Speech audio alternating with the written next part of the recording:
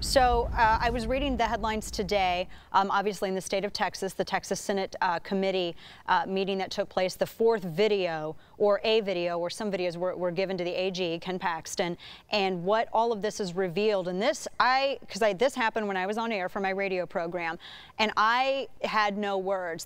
One of the Houston Planned Parenthood clinics is making $120,000 a month, particularly from the sale of these harvesting of infant organs? Yeah, that is the Houston Mega Clinic of Planned Parenthood of the Gulf Coast in Houston, Texas. That is a 6-story tall abortion clinic. It used to be a former bank. It's located in Houston, Texas. And they have been selling aborted fetal tissue out of that clinic. That affiliate has been involved in the sale for over 10 years at this point. And so this is $1.4 million just for that clinic alone annually.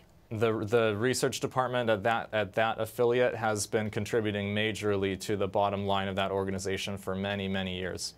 How much would do you estimate, or do you know, that Planned Parenthood makes off of this harvesting of infant body parts? I mean, from all of their clinics across the country, how much would they rake in nationally? I mean, if this clinic's up $1.5 million, that's insane.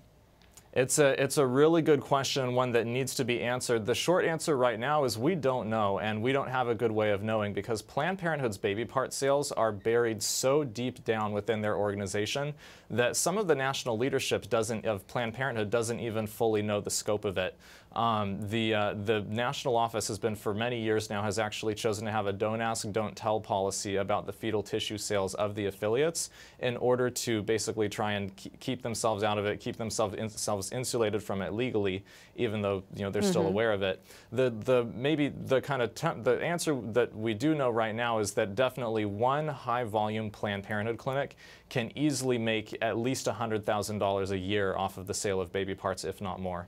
And the fact that we don't know these answers, that there is no transparency, is unacceptable just with this particular aspect of the story alone, because this is a group, and we've talked about it on this program, that receives hundreds of millions of taxpayer dollars, and there's no accountability.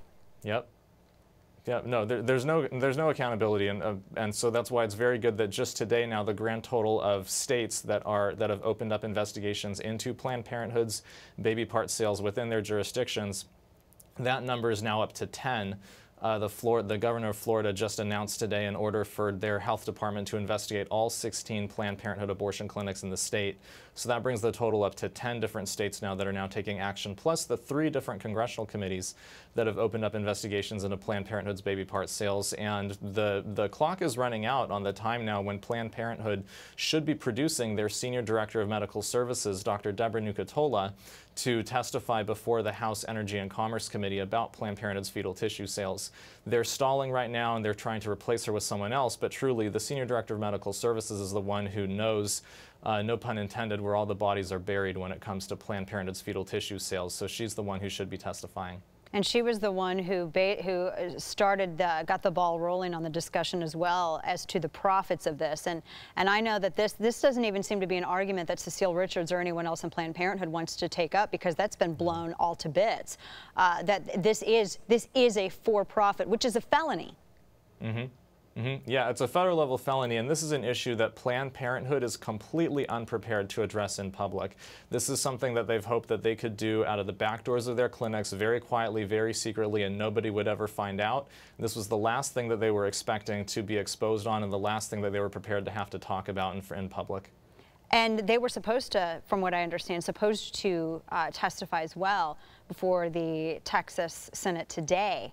And once they found out that Ken Paxton, AG Ken Paxton, had this video from Center for Medical Progress, they didn't show up. They didn't show up to testify. Yeah, I'm not surprised, because at the end of the day, there's really nothing that they can say in their defense. Already just in the first week of our release of this project, Planned Parenthood in their press statements admitted pretty much all the things that we were claiming. Number one, they admitted that they harvest baby parts. Number two, they admitted that they receive payments in connection with that.